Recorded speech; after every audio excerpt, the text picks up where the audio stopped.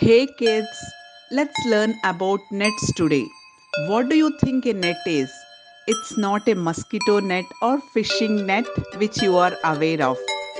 A net is a two-dimensional shape that can be folded up to make a three-dimensional shape. For example, we know that a cube has six faces.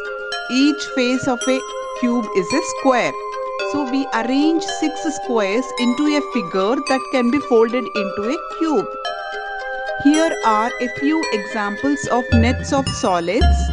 You can draw these nets on a paper and cut according to the marked lines and make the solid shapes. Thanks for tuning in. See you soon in my next video.